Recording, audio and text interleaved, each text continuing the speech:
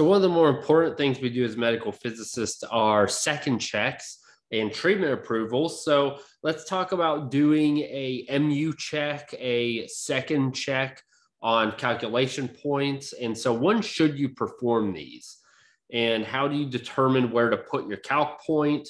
What are action levels for large fields, wedged fields, small fields, or low density? If action levels are crossed, what should you do? And what could be some reasons for poor results? So this is a very viable question because we do this on a daily basis. You need to know what your action levels are, and it's extremely important for safe patient care. So like normal, if you have a task group, mention it right off the bat.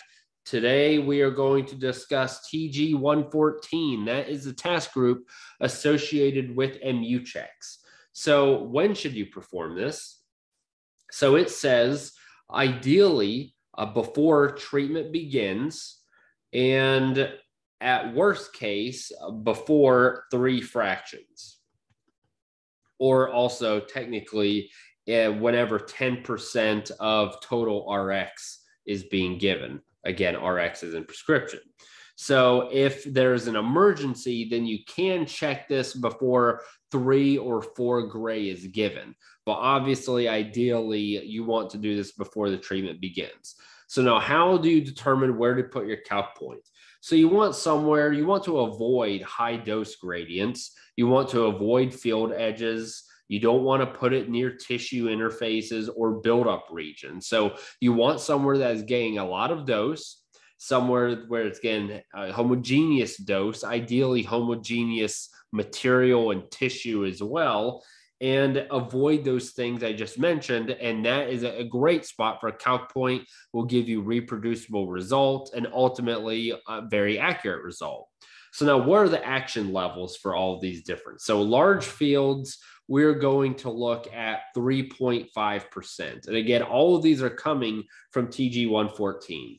So large fields should be easier to calc dose on. They're large. You have a large area to put your calc point in. There's more dose. So it's going to be easier to find a nice area to put your point. Wedged fields. So wedged are a little more complicated. And so because of that, you have 4.5%. That is your action level. And then small fields or low density, these are the worst cases that are most difficult because maybe a lot of modulation, maybe it's just in general a small field, so it's tough to get that lateral equilibrium.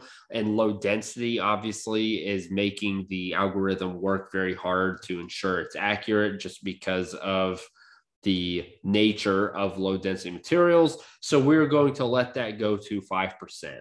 So now if the action levels are crossed, what do you do? So know what you do in your clinic. If you are doing a Mobius or you're doing a rad calc, an MU check, and these things are passed, like what do you physically do in your clinic? Be able to describe that. And in your clinic, ideally what you do is first you try to find some random error. You want to potentially perform a measurement to verify. So you always trust measurements. And if it is a tough plan and you have some type of, it could be anything. It could be a map check. It could be a phantom where you put a farmer chamber. It could be a combination of those things. You can take actual measurements. You can change your technique. So if it's modulating so much and you're unsure about the dose, change techniques. Don't modulate as hard, or potentially do step and shoot, something like that. And then always, one thing you want to do is notify the oncologist. If it passes the 5%, you can go to the physician and say, hey, this is 7% off. It may be okay, but you may get up to 7% uncertainty. Are you okay with that? See what they say. They may be fine. And then you want to document all of this. Document your results. Document what you did. Document that the MD said it was all right. And then what could be some reasons for poor results? So you may have blocked field scatter discrepancies.